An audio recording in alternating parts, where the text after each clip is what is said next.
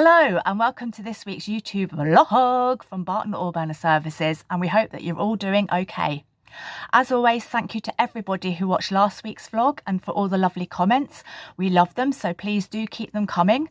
And if you haven't already subscribed, then please do. It costs you absolutely nothing. So as Rob mentioned at the end of last week's video, he's on annual leave again this week. So it's over to Ryan and Ben for this week's video. And what they've done is taken you along on a few breakdowns, and we hope you enjoy seeing what they've got up to this week. So all I can say is over to this week's YouTube vlog. Ah, hello. What are you doing to the Arga? So going back to the Robert curse of when he's off Argus catches fire.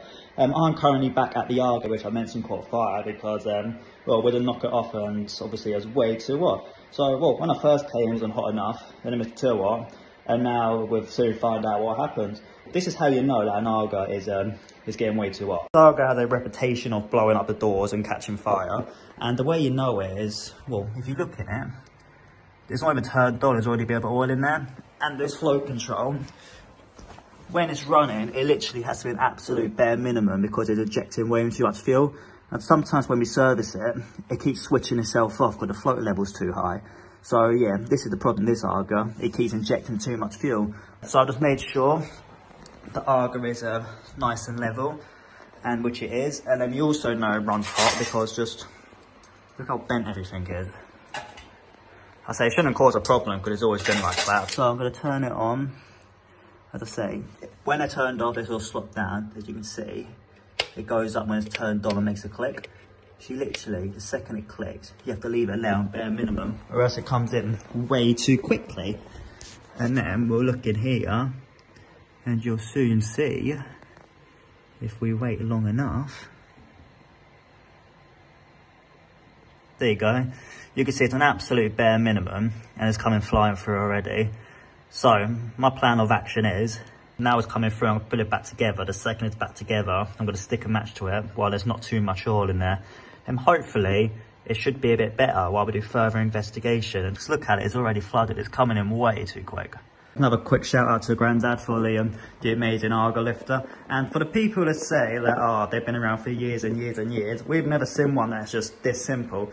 Yes, we know they're around, you get like barrel lifters and stuff, but it just rolls on and off. It's such a simple design. So the Arga's flooding, I say very, very quickly. I put all the top back into it. And the thing which I hate about older Argas is that, look how much room they give you to light it. Here we go, we've just lit the Arga. And it's looking like it's doing exactly the same thing the last time. Actually, to be fair, there's a bit more blue in it this time. Last time it was completely yellow, but we'll see what happens.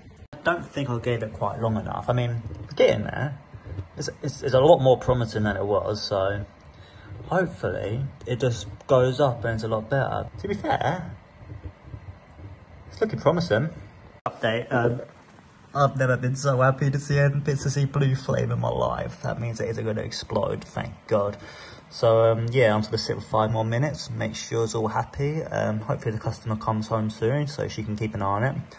And yeah, hopefully it doesn't explode. And then we'll go from there. What I find really funny is that I really panic about this Arga and she does not care whatsoever.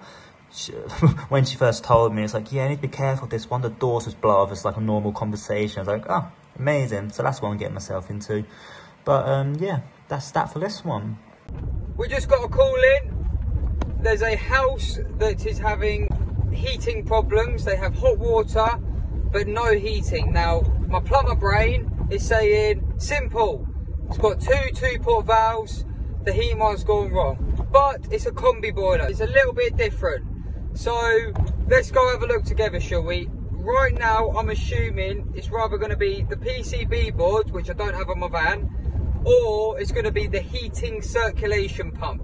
The heating circulation pump, 100% is the most common. So I'd say we've got a pretty good chance of it being that, and I'll show you how to change one. I've arrived. I have a Grant combi boiler. The customer has hot water, perfect hot water, but no heating. Now, on a Grant like this, I have already disconnected it, but what happens is, you see, no valves on a combi boiler. So straight away, heating, no hot water. It's obviously not a valve because there's no valves. What you do is, first of all, get the boiler on. You'll get the, obviously, usually, the DHW hot water pump on first. Let that satisfy. Don't use any hot water taps. Leave them totally turned off. Let that satisfy until that light switches to the central heating pump. Once it's switched to the central heating pump, you can then come up. Now, this is the heating pump here for the heating, the RADs. This is the hot water pump down here for the hot water. Look at the state of it. We will be saying something about all this because that's actually a little bit leaky. Anyway, so for me, really simple check. You feel that? You can barely touch it because it's so hot, right? But that's barely hot at all, you see. So very clearly, that pump there is not circulating. Right, let's get it changed. So first things first, how you get started in changing one of these is you've got two valves here. Number 1, number 2. Rotate these to the right, do the valves up, meaning you don't have to drain anything. But occasionally, they don't shut and it's water goes everywhere. So today, let's hope and pray that they do shut or will be draining down. Right, so I've got both the valves shut now and I've popped this off. So as you can see, the reason that I always carry an exact identical one, which they're a bit out of date now to be fair. You sort of put new ones on really, but I always try and have one of them on.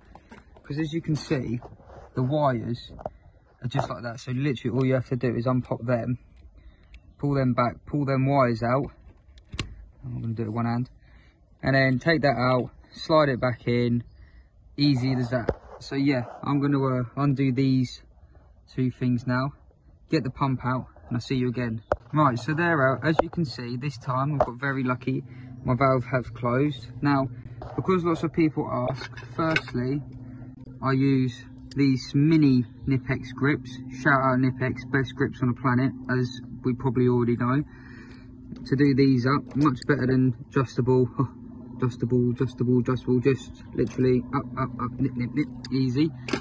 And then to get these undone, adjustable span is absolutely fine. You have to have quite a wide jaw one to get these undone.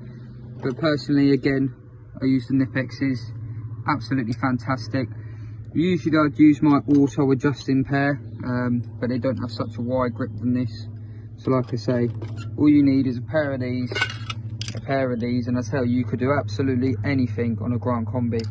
Right, so here's a new one, very simple.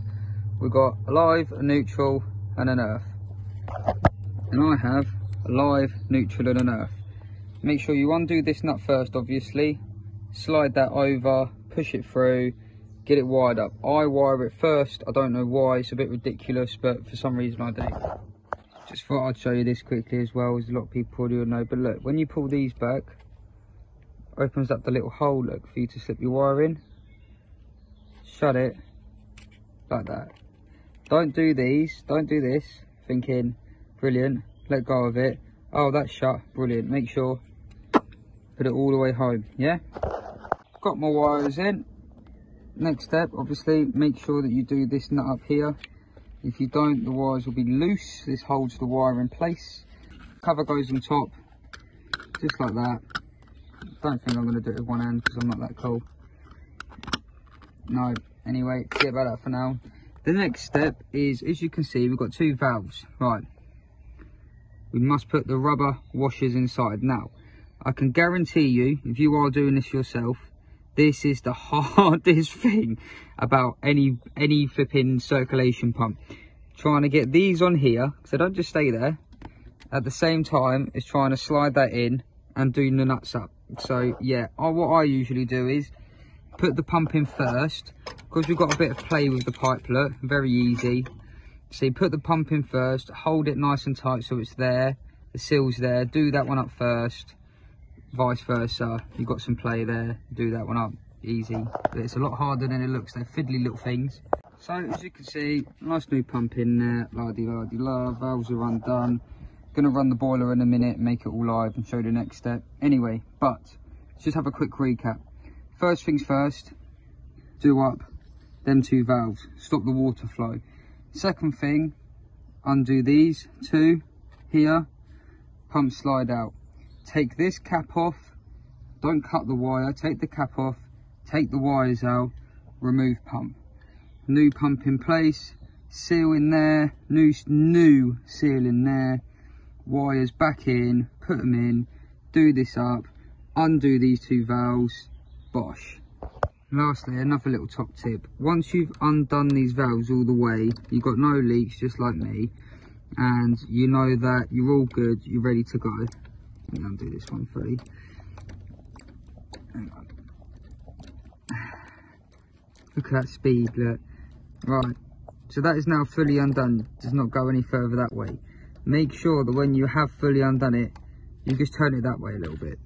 Yeah, it leaves it loose like this. That's no problem, and it means if this ever goes again, they're not going to be seized, and they're actually going to be able to do up and undo again. Right, now, time to put the plug back in. Again, this boiler's a state.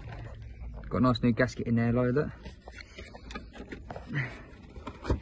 Plug this in like so. Now, central heating pump's on, because again, we waited originally for the domestic hot water, DHW, to warm up. We've got the pump.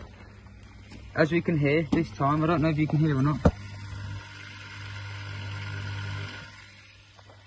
Pump circulating.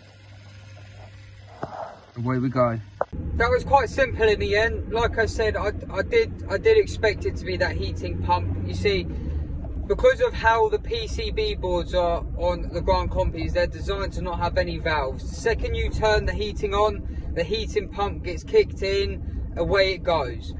Same vice versa with the hot water. You turn, well, your hot water is always on, but the circulation pump's on, shoots it around. Anyway, so again, simple. You look at it, you would make sure that the DHW, the hot water pump light, goes off.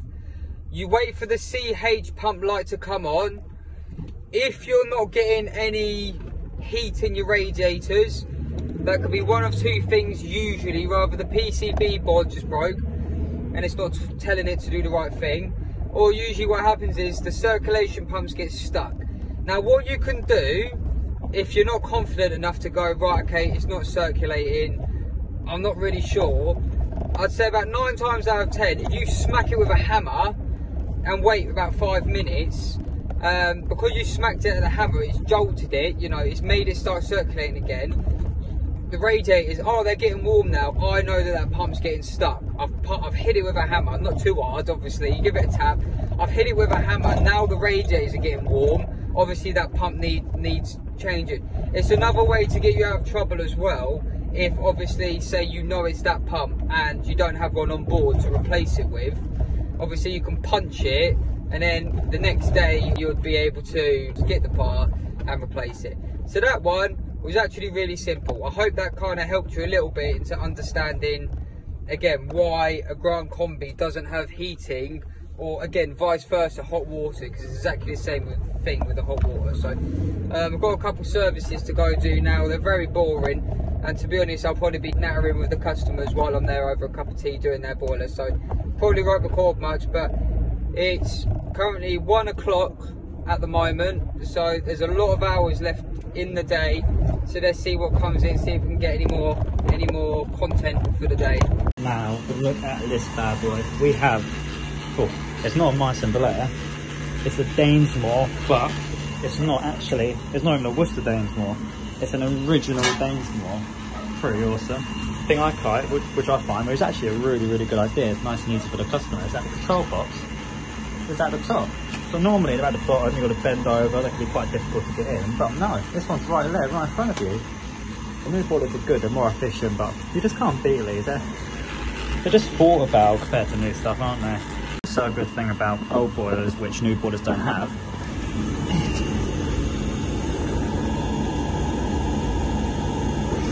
is that you can actually see the flames. You can see what the flames do, and that can be quite handy, really. Right, I just realised, I just showed you a video of a random boiler, you don't even know what's going on. So I went to that boiler, so what was happening was the fan was all spinning, it'll fire up, and about 5 seconds later, it'll cut out. So if your boiler ever does that, that means it's not detecting the flame properly, not detecting the light.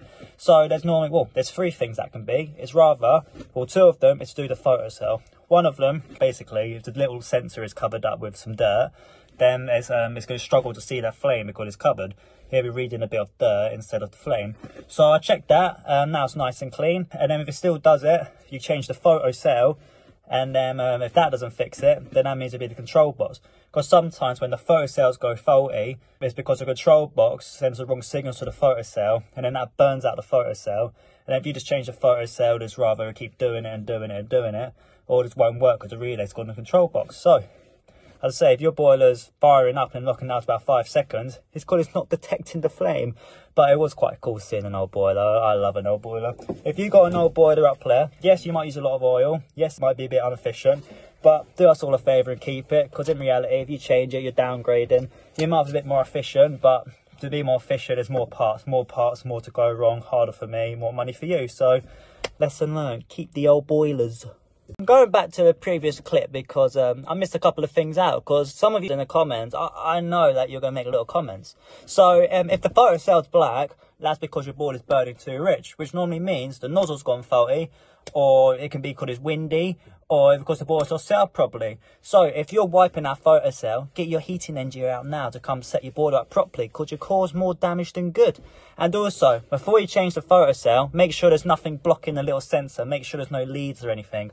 Because if you've got your photocell, this little, yeah, that's the photocell. I might actually have, oh no, I chucked it. Right, this is the photocell. This is the flame. The top of the steering wheel is the flame. If we got a little lead across it, it's not going to detect the flame, is it? And then it's going to be like, no flame, I'm not happy. Then it's going to cut out. So yeah, I did miss them 2 little things, so you can't have a go at me now. Another thing is, when Robert's off, he brings bad luck to the Arga world. Because if you go back a couple of vlogs ago, when he was last off, I had an Arga that caught fire. And then earlier, guess what? He's off again. I had another Arga that caught fire. So he's just bad luck. So yeah, Robert, you are very, very, very unlucky. And speaking of Robert, it's quite funny. Whenever he's off, all the customers just assume he's retired. And most people, it's like, oh, where's your dad? It's like, oh, he's at home. It's like, he's retired already. I was like, oh, he does work out, doesn't he? But no, he's not retired. I say nowadays, they're so used to me and Ryan showing up. And basically, if my dad shows up to your house, that means you probably got a serious problem. And what else can I waffle about? And there was something else. There was, I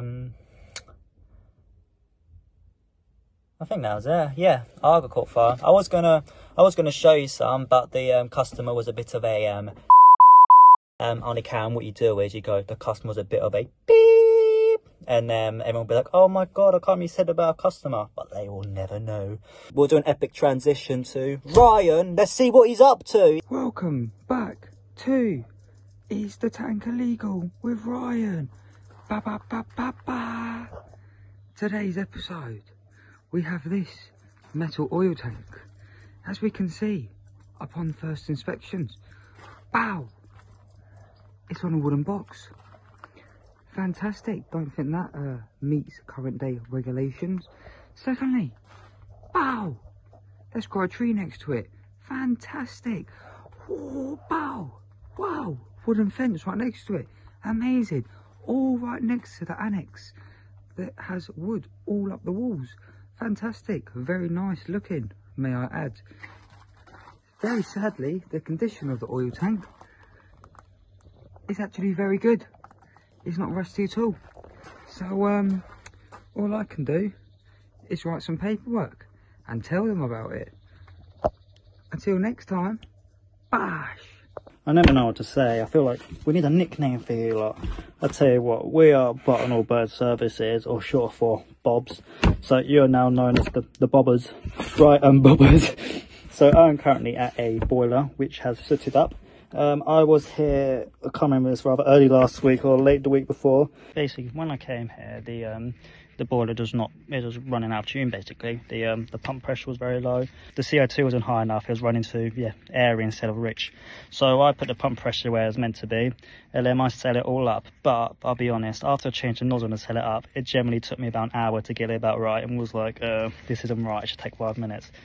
So I was like, right, I say, this is a pain. I say, I could have set up very well. I was left with the customer. I was like, right, keep an eye on it, see what happens next. And well, I'm here a little while later and now it's full of soot, so we know that over the time it's knocking itself out of tune for some reason, and we need to figure out why. So yeah, I've already cleaned all the soot out of it. If you want to know how to clean the soot out of a boiler, well, it's pretty easy. All you do is take the boiler apart, find the soot, hoover it up, put it back together, boiler's clean. It's not really anything else to that. I'd say it's a pretty long and boring task, but it's in the name. You clean the soot out of the boiler. But yeah, so now I'm taking the burner apart and basically see why it keeps knocking itself out of tune and not running very well, basically. So the first thing I've done is I'm going to take the oil pump. We got a I think a Bentone burner, aren't we?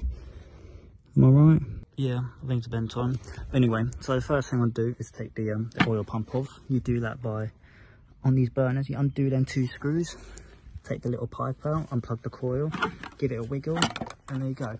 Out it comes. And now I'm going to undo them 3 screws. We're going to take it off, then that gets us to the fan. Then I'm going to make sure the fan's all okay and not all clogged up, because that could cause a problem. And then yeah, we'll go from there. So I've now taken them 3 screws out, and once again you give it a wiggle and well, out it comes. So if we got the little drive shaft and the fan's in there, so we just give that a spin, make sure it's nice and clear, which looks nice and clean, and give it a big spin.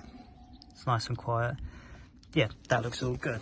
But yes, that's all good. But the thing I'm a bit skeptical about is that, so inside of here, that's the air adjuster. That's how you determine how much oxygen's coming in. So you can basically, if you turn it up, then the CO goes down. If you turn it down, the CO goes up. It does the opposite. And I say, when you turn it, this little bit moves, it means it's working. But as you can see, it's pretty much completely shut. So I think even though you're turning this, it's not actually moving the bit of plastic inside, so it's not actually doing anything. So I'm going to see if I can put it back together nicely, maybe just get it so it's working, but it might need a new adjuster by the looks of it. Marvellous. So after further investigation, what was happening is, when you turn the air adjuster, this wasn't moving, and I'm not quite sure what I did. I had to fiddle with it, and now when I grab my adjuster screwdriver, we'll call it Billy for now, then when I turn it, if you look, it very slowly moves. So I'm going to open the air right up, because obviously it's set up, and then I'm going to put it back together, change that nozzle, which doesn't look like it's been burning very well, even though I was only changed about 2 weeks ago, and then we'll fire it up, test it, and hopefully these just fell to pieces, because they are quite common on these, they do fall to pieces. So before I forget, also you got your screw there and a screw there. Make sure inside here is not blocked either, because that can cause it. And a tip of the trade, if your boiler ever shoots loads of soot out of it, never try and wipe it when it's wet, because it just smudges and makes it 150 times harder to clean. So your best bet is just leave it. Hopefully the wind takes most of it, or if not, in a couple of days when it's dry, then try and clean it, or else you'll make it 20 times worse and better. Here's another quick one. This is to do with all new boilers. So for some reason, to make them more efficient, they've made them way more complicated. So most of them now have a little flame ring, and you have this tiny little hole. So this hole must line up with the photocell, as you can sort of see it is at the moment. So the way I do it is I just get a little T, poke it through the hole, and you can see it's just above the photocell, which means that it's reading directly on there. And also make sure this is nice and clean, because if that hole's covered, it's not going to detect the light. And then also with new boilers, you've got your little leads in here, make sure you pull them back. I'll say this one, it's not too much of a worry, but some boilers, like I was saying earlier in the video, if them leads are above that photocell, it won't read the light, and then it'll lock out. So yeah, I've changed the nozzle, gone through it all. I'm going to put it back together in the boiler, and hopefully it works. So another little tip, when you have a boiler on the wall and you disconnect the oil on, make sure you turn it all off, or else the oil runs back and then you have to vent it. So in this case, what I've done is, even though it's realised there's a valve there, but save that for a rainy day, I just tripped the fire valve. But now, you see, we've got boiler, it was in lockout, and yeah, I'm going to fire it up. But when you fire up City Boilers, which I won't record because it requires precision, is that stick a hoover in front of it, or else you'll get soot all over the lovely garden, and then you're, yeah, and then you got a moany customer. So boiler is not smoking anymore, which is good. And oh, I'm giving you too many tips today. Yeah, you're very lucky. And when it's sooted up, over air it a little bit, because the reason they sit up is because it's running too rich. So if we over air it, then yeah, then it burns off a bit cleaner, and then you've got to let it run for 10-15 minutes. Put my machine in it. Once my machine's in it, test it, and then that's when I'm going to find out if it's all good. But in the meantime, instead of sitting for 10, 15 minutes wasting my time, I've got a bit of a mess to clear up now. The boiler's now running. Well, as you can see, yeah, it's got quite a bit of soot in there, but it's just burning it off. That should stop soon because I gave that a blooming good clean. So, we've now put a kit in it. As you see, it's on 12.4. It's running a bit rich. Well, originally, when I turned down the air adjuster, it wouldn't do anything. But now, when I turn it, so we're turning clockwise to add air, which makes it goes down. And if we look, there we go. It's working now because this is all dropping down, which is good. So yeah, so I'm gonna let it run for a little bit. As I say, we need to. Yeah, the worst part about setting up boilers is the mess it makes. So I just say, yeah, I was gonna set it all up. Makes you happy and dandy. But yeah, if you ever get a boiler or wall start or anything, which I'll say is setting up and you can't get the setup right, it's normally something to do with the air adjuster. I have also made a little friend, a fellow ginger. Oh. Hello, little ginger. Fellow ginger.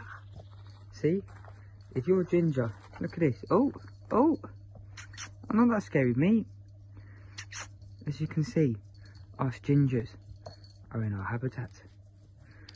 Us gingers connect to each other. Oh yeah. Look at that. Alright. See you later, Garfield. So we have had a very productive week. As I say, we showed you a couple of breakdowns on boilers and cookers, and hopefully you learned something. But yeah, unfortunately, this is the end of this YouTube vlog. And yeah, you got Robert back next week. He hasn't retired yet. You still got a long time left, Robert. You're not allowed to retire. But we're not going to end it here. Obviously, it's not a Barton Hall Burner Services vlog if we don't have a little food review. So I just went to the bakery. Look at this bad boy. Oh, I dropped the sausage. It's a sausage and bacon roll, which from Bakersy. Proper good. So I'm gonna chow down on that. And also, these are quite cool. They're like little mini donut things from the bakeries. They look quite nice, so I thought I'd give them a try. And I've got chocolate milkshake, so it's like it's Friday, so they ain't being healthy. I'm gonna eat good. So yeah, to say, I'd like to thank you for watching this week's YouTube vlog. If you made it this far, comment banana in the comments. Okay, and yeah, until next week, I hope you have a lovely week. I'm recording on Friday, so have a lovely evening. As I say, it's currently 9:45, and yeah, as I say, have a lovely weekend and make sure you stay safe.